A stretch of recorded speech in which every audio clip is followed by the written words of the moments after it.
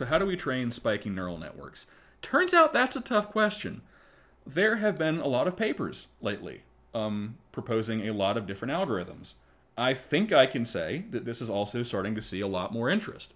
As more and more people start to kind of think that spiking neural networks might be a very important next frontier for machine learning, we have started to look a lot more into efficient ways to train spiking neural networks. One of the problems is there's not necessarily an obvious way to do it. There is not specifically necessarily a good way to do a gradient-based rule, right? So with artificial neural networks of the kind that we've been using, you can get an error signal, right? And then you can sort of descend the gradient of that error. You can use that information to speed up training, right? To train efficiently, I should say. It's not obvious how to do error and gradient-based training like that with an artificial neural network. Or, I'm sorry, with a spiking neural network. Because it's not easy to define like derivative of something with respect to error, right? That becomes the big problem, is trying to define d thing, d error in a practically computable way. So far, there are a few common answers to this question, right? We can convert, so we can train a normal artificial neural network and convert it. There are a couple of backpropagation-like schemes that have been proposed, and then there are local rules, right? And here is a sort of paper that includes an overview of some of this. And local rule here means at the synapse, right? Using local information at the synapse, which basically is going to end up meaning spike timing dependent plasticity, but we'll see. So conversion, for my money, is one of the least interesting proposals. It is basically train a normal, not spiking neural network and then convert it, right? Then just basically map those neurons onto spiking neurons, map those units onto spiking neurons, map those weights onto synapse weights, and just use that, right? This works. This actually can work fairly effectively for a lot of problems, which might be interesting if you thought about it. Like, I guess might be interesting theoretically or philosophically, right? It might be encouraging that sort of ANNs aren't completely off base. But it also limits the kind of architectures that you can have, right? In my opinion, one of the potential strengths of spiking neural networks is that they can have sort of very complicated, connection patterns, right? And if you convert a normal ANN, you lose a lot of that. Another problem is that these are not very good at learning temporal codes, right? These tend to handle rate codes, but not temporal codes, which we might suspect means we're throwing away a good part of the sort of representational power, the ability of our network to represent things, right? The computational power that it might have. This also can involve things, I mean, again, I maybe shouldn't talk out of my area, but these also can involve a lot of very bizarre schemes that seem to me to not be very efficient or to waste a lot of the potential power of a spiking network. So a lot of the, a lot of them kind of involve, a lot of them involve showing a static input to a spiking network for several time steps to get an output, which seems sort of like not the point, right? We already have, that's not the problem that an SNN is meant to solve, right? We already have very good not time-aware networks that solve that not time-aware problem, so I kind of don't get the point. So then there are backprop-like rules, right? So there have been a couple of algorithms proposed that basically do try to find a way to kind of carry information back from an output layer to previous layers, like to previous neurons, in a kind of backpropagation-like scheme. One of them that was mentioned in the paper I linked before sort of ignored the spike, basically. It dropped the spiking bit, and it just sort of tried to take the derivative of the, not spiking voltage and treat that like an activation and do something backprop-like. There are a few other schemes that, again, in my opinion, are kind of weird and I don't think really sort of are the way you'd want to use a spiking neural network. Some schemes, for example, ignore, they just sort of track which output neuron spikes first, basically, and so they have these kind of first to spike rules, and that, again, seems kind of weird to me as a way to use one of these. But these two are not very good at temporal encoding, right? And they are not biologically plausible, right? So, and you can decide how much you care about that, right? If we're doing machine learning, then does being biologically plausible matter? No. But we do have sort of a very good reason to think that the brain does not have any kind of error backprop-like channel, and yet your and my, or my dog's or my cat's brains are still able to learn, right, complicated sort of rules and behaviors without needing it, right? So it's a question to ask, right? If the brain doesn't include this, like, why are, well, yeah. So I guess it's a question to ask that if nature didn't see the need for this, why do we? I'll phrase it that way.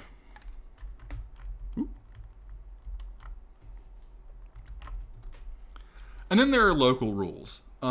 So again, local rule here means rules that use the information at synapses without any kind of, well, that's okay, so that's actually not going to be entirely true, right? But without backpropagation-like behavior, right? And by that, we basically mean spike timing dependent plasticity, right? Which we're going to talk about in a minute. It is a learning rule based on spike timing, right? This is very biologically plausible, but it's expensive and it's not always clear how to do it well, right? It gets into reinforcement learning, which means that you have to sort of let your network spend a lot of time experimenting with the environment, right? You have to simulate it for a lot of time. You have to sort of have a mechanism that makes it experiment with different activities so that it can kind of, well, you have an exploration trade-off, right? You want to sort of force your network to generate interesting outputs so that it can potentially find behaviors and spike patterns that work and then learn those, right? And that is very, very expensive, and I think I can say that we don't have a great way to do that very time efficiently yet. So spike timing dependent plasticity is a rule for adjusting synapse efficiency / connection weights. It is a form of Hebbian learning, right, which is sort of the motto or moniker that neurons that fire together wire together. It is a sort of specific Hebbian scheme, right? So, yeah, the Hebb postulate is, I think, 40s, and then spike timing dependent plasticity is 80s or 90s, I forget. We can kind of think of it as being an unsupervised learning rule, right? Spike timing dependent plasticity is sort of about neurons learning to associate with other neurons, right? And sort of not having an explicit error signal, but just learning pattern recognition, if you will, right? Learning to associate certain outputs with certain inputs so that certain higher level neurons get associated ideally with lower level features, right? So it's kind of like unsupervised learning or feature detection, sort of, all right? And the basic form of it is if you have a postsynaptic neuron is the one after, right? So if you've got, you know, neuron A, neuron B, and draw us a little axon, yeah, right? Spikes are going from A to B, right? Oh, here's a much better picture, right? So if the presynaptic neuron, which is the one emitting the spike, fires just before the postsynaptic, right? Or if the postsynaptic neuron fires just after the presynaptic, then we strengthen that connection because they're probably related, right? If the presynaptic neuron fires and the postsynaptic neuron fires, they were probably related. Whatever this thing is detecting or associated with is probably related to what this thing is associated with or detecting. If the postsynaptic neuron fires just before the presynaptic neuron, right, then we assume that they're like anti-correlated, right? They're unrelated. Whatever the presynaptic neuron is computing is not important to the postsynaptic neuron, so we weaken the connection. And that's what you're seeing down here, right?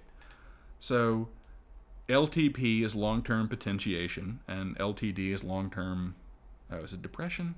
I'm blanking. And basically, the narrower that little time gap is, right, if the presynaptic neuron fires just before the postsynaptic neuron, we strengthen them a lot. And then, if the presynaptic neuron fires just after the postsynaptic neuron, we weaken them a lot, and then it starts going down again, right? So if the postsynaptic neuron fires way before the presynaptic neuron, we kind of do nothing, right? We're outside of the window there.